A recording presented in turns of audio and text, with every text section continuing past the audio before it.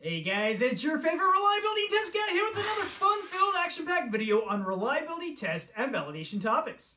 This current video is an introduction to corrosion testing, theory and application. I hope you enjoy this video, and if you do, don't forget to hit that like button and subscribe to my channel. Thanks for watching, and let's get started. In this video, we will cover definitions and theory and application for corrosion testing. Let's go ahead and define some terminology. So what is corrosion? Corrosion is a chemical reaction between your product and materials and substances or compounds that it encounters in the environment or during its operational life. The compounds can be naturally occurring while others can be man-made, as with corrosion from air pollution. There are a few ways that things can react, decay, and corrode, but the most common form is corrosion in the form of electrochemical oxidation. Picture is the classical example of the electrochemical reaction between iron and oxygen. In the reaction, oxygen molecules accept electrons from the iron, and the oxidative reaction causes the iron to convert to iron oxide, or in household terms, rust. Dun dun dun. Corrosion can occur from certain solids such as salts, liquids such as water, and gases such as sulfur dioxide.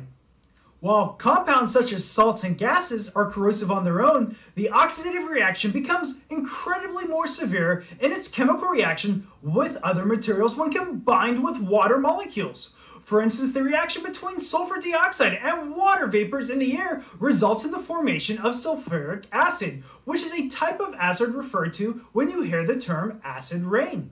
So let's go ahead and define corrosion testing. What is corrosion testing? Corrosion testing is used to identify whether or not a system or product can withstand the oxidative compounds that it will encounter out in the field. The corrosion testing could either be a long-term test where the material is exposed to the corrosive environment for months or even years in a controlled environment to assess the impacts and effects of the corrosive environment on the system or product. Corrosion testing can also be accelerated testing as well. For instance, heating the corrosive environment and product or system under test can speed up the chemical reaction and accelerates the formation of resultant chemical products such as rust. You can also increase the compound and change the pH, which may also accelerate test results. Let's go ahead and cover theory and application for corrosion testing now. Some of the types of tests include salt fog and spray, acid spray testing, immersion testing, and gas corrosion testing. Let's go ahead and cover salt fog testing first. Salt fog testing can be used to simulate real-world environmental conditions, such as with salt fog that rolls off the ocean, or salt water from melted ice splashing onto the underbody components of a road vehicle that contains road salts. Some of the test standards include ASTM and IEC standards that are used as guidelines for salt fog and salt spray testing, as pictured. Salt fog testing can be ran for days, months, or even years depending on your system requirements and goals for the corrosion tests. Temperatures that you condition the salt fog test chamber to are typically between 25 degrees Celsius and 40 degrees Celsius. Tests can also be performed with neutral or acidic salt solutions, which brings us to the next point. You need to verify the pH of your salt solution to make sure that you are following your testing requirements. For instance, if you are trying to run a corrosion test with a neutral salt solution and you discover that the pH is too high or an alkaline solution, you will need to add a compatible acid to your solution in order to get it to the desired pH range. Salt fog and salt spray tests can be constant with a constant temperature and exposure to salt atmosphere, or the test can be cyclical. Cyclical tests typically are either a dry ambient condition at 20 degrees C to 28 degrees C and less than 60% RH, or high temperature and high humidity with a temperature range of 35 degrees C to 60 C and 90 to 95% relative humidity. Let's go ahead and cover acid corrosion testing now. Acid testing is used to simulate environments such as with acid rain and exposure to chemicals in an industrial environment. Test standards used for acid testing include ASTM test standards and many more. Acids used for testing include nitric, sulfuric, hydrofluoric, and hydrochloric acids. Temperature environments can range from 20 degrees Celsius all the way up to hundreds of degrees Celsius.